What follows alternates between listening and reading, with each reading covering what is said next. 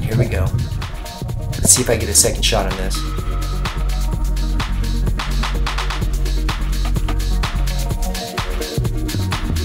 Oh, they're there. That one is close. Yeah! Bingo! And I can see the shaft through them, so I know it's a decent shot. Yep, that float is staying taut. He's on the end. So awesome. Good shot! Woo! Hey guys, welcome to the channel. I'm Peter. In today's episode, we're going to deal with this big bluefin tuna head that I got from the most epic day on the water I've ever had. Hopefully you saw that video.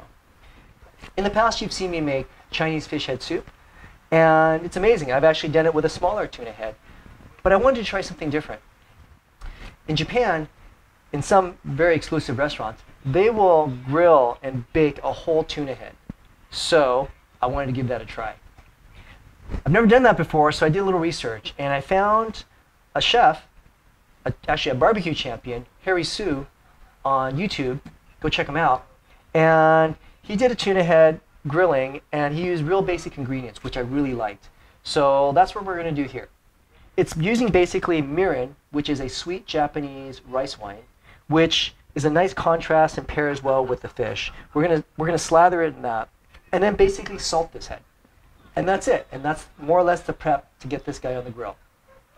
So with that, let's dig into it. And I sure hope this fits in my Weber in the backyard. And now we add a generous amount of mirin all over that tuna head.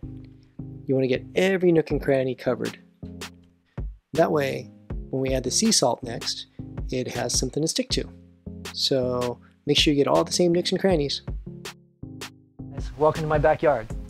Here's my grill. The tuna head's been marinating for maybe 20 minutes now, so we can go ahead and put it on. It's too tall to put vertically. I don't think my lid will close on it. So we're gonna cook it on its side, on the cheek, then flip it halfway through. Something this size should be maybe around 3 hours worth of grilling at 350 degrees. So I'll monitor it along the way and see if that's gonna work. So let's give this a try.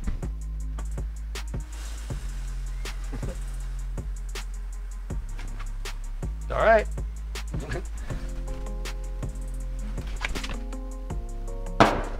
And it just fits.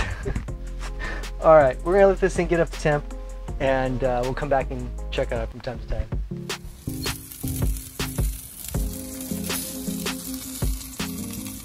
Okay, it's been about an hour and a half. Time to flip it over.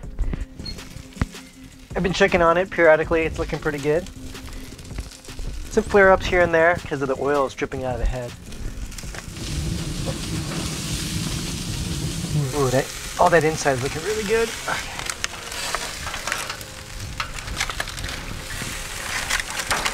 Oh my goodness, it's just coming apart. Let's try that. Try that for a little bit. Give it another hour. Give it another hour or so. Make sure we cook everything on the inside. This is an adventure.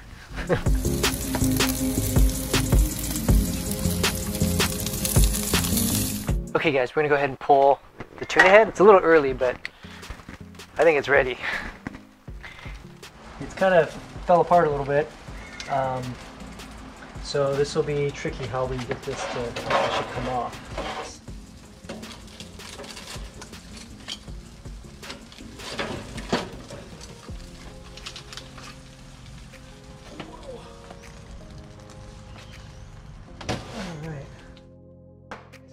We're done grilling the tuna head. Brought it inside, it's been resting for a little bit, and I think it's time to dive into it here. Got my glove on because I think I'm gonna have to pull pieces apart to get to some of the good stuff.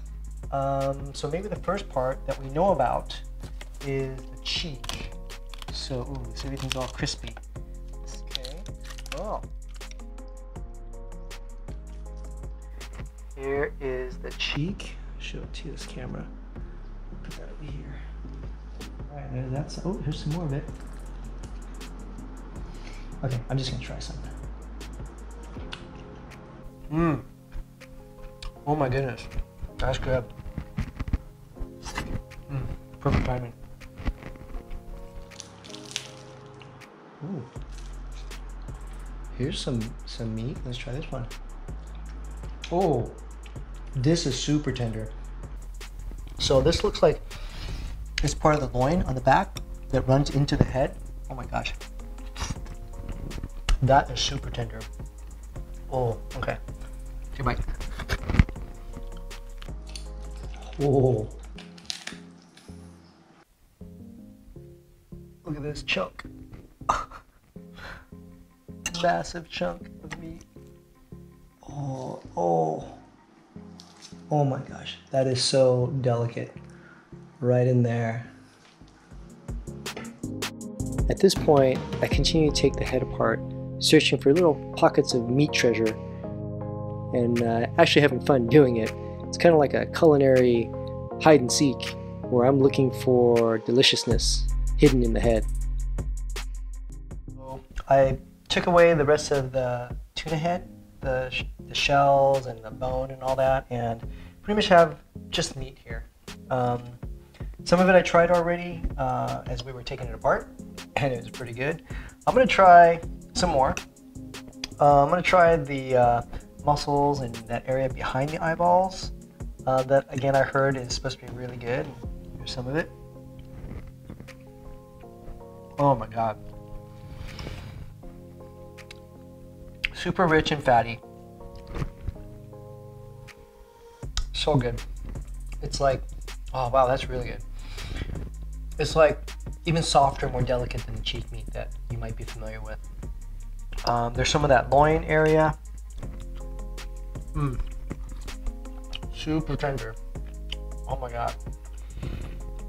It's pretty amazing that there are so many different flavors, textures, and diversity within the head. I think that I'm really glad that I tried to do this. Thank you for following me on this little journey, this experiment of grilling a tuna head. Made some mistakes, for sure, and at the same time, learned a few things. So I'm confident that the next time I get a tuna, I'm gonna do this again. I'm gonna grill, and the next time will be even better. Hopefully you'll be with me on that journey.